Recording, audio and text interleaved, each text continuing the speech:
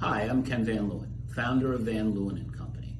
At the midpoint of 2021, here at Van Leeuwen & Company, we see the prospect of higher personal income taxes as well as estate taxes. And, of course, we are facing the prospect of inflation creating a headwind for our economy. Proposed increases in tax rates for wealthy Americans and businesses will certainly make capital gains rates less favorable, eliminate the step-up in basis, and reduce estate tax exemptions, impacting the economic recovery. It is evident many Americans will face the prospect of paying higher taxes.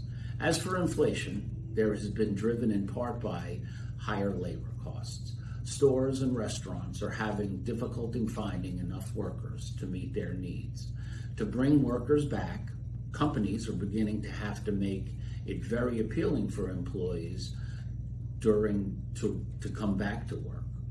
They're actually hiking wages. They're providing increased benefits.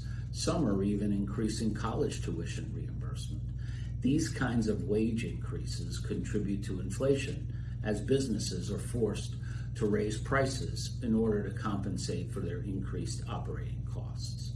The question remains whether or not the Federal Reserve will need to step in and raise interest rates, thereby slowing the economy down. If we can keep inflation in check and taxes at a reasonable level, there's really no reason why the economy shouldn't continue to bounce back for the rest of 2021 and into 2022.